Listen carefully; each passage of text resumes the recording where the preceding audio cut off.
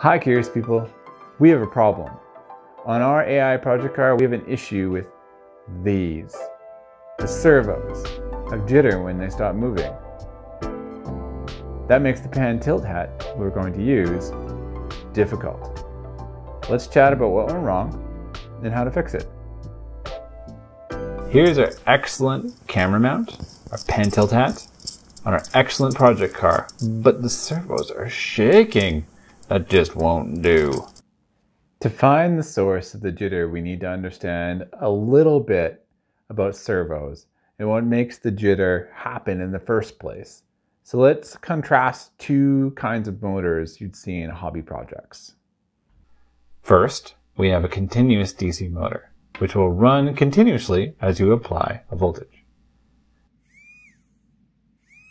Second, we have a servo motor, which will move through an arc and will hold its position in that arc based on the signal applied. A servo is really a continuous motor driven by a controller in the bottom with a potentiometer to record its position in the arc and gearing to slow the output.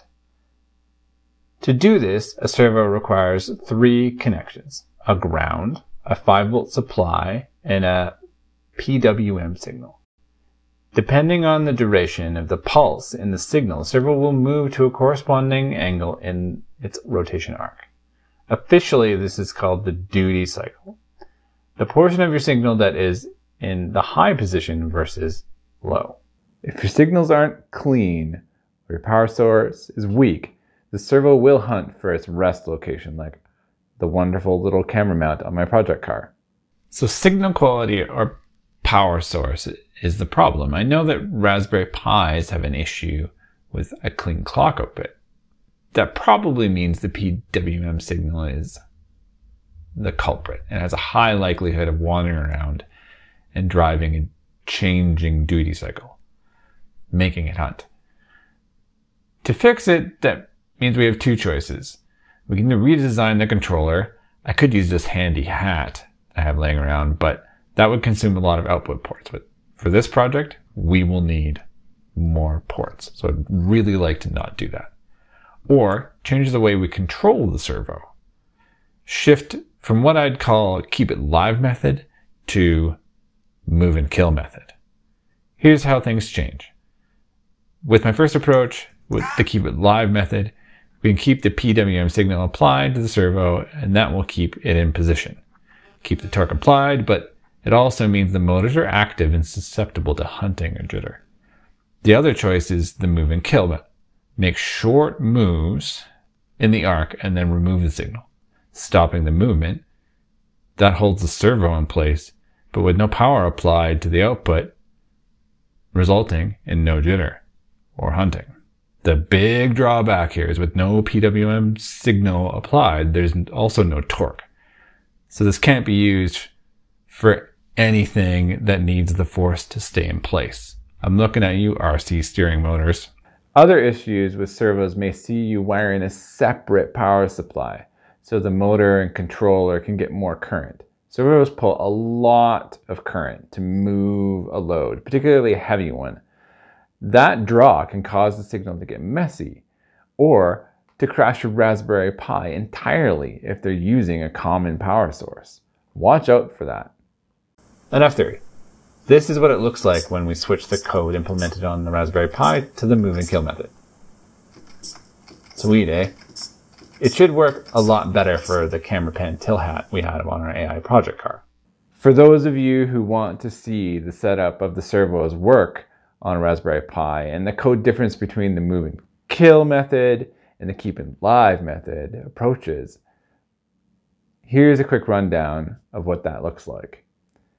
The pan tilt hat I used for the car build was a Pimarani unit here. I created connectors for the 5-volt and ground, then assigned the PWM signal input lines to GPIO ports. For this build, I used port 19 for vertical tilt and port 26 for horizontal pan. With the hat servo as attached, I created two versions of code, the keep it live version and the move and kill version. Let's throw them up side by side. You'll notice that the main difference is at the end. For the Keep It Live version, we can directly set the destination in the arc. In the Move and Kill version, we need to increment the arc to its desired value and test its extent every time we move, returning the duty cycle to 0 between them so that the position is held. The reason for the small increments is to minimize the chance for jitter to creep into the system while it's active. Simple enough. Hopefully now you understand a little bit about servos and what might be happening in your hobby project. You've got one way to get rid of jitter in the system. As with any design challenge, there's many ways to solve problems. I am a big proponent of the KISS system. There may be a more complex or elegant solution to solve an engineering challenge, but someone needs to implement and support the system that you are designing. And for that, simplicity is king. The reason why Southwest Airlines flew only one kind of jet and became the only profitable airline, simplicity. As a side note, this pushes our project one step further. Here is the project car functioning with 2 servos and 4 motors. Bingo.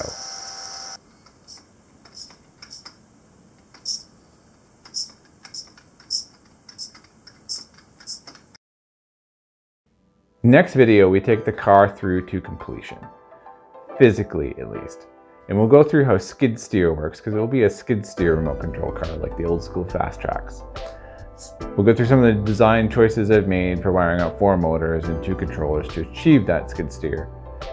This will affect how the AI experiments work on the car and using it like a test bench. In the meantime, thanks for watching and learning a bit about servos. Keep creating and have fun. Cheers.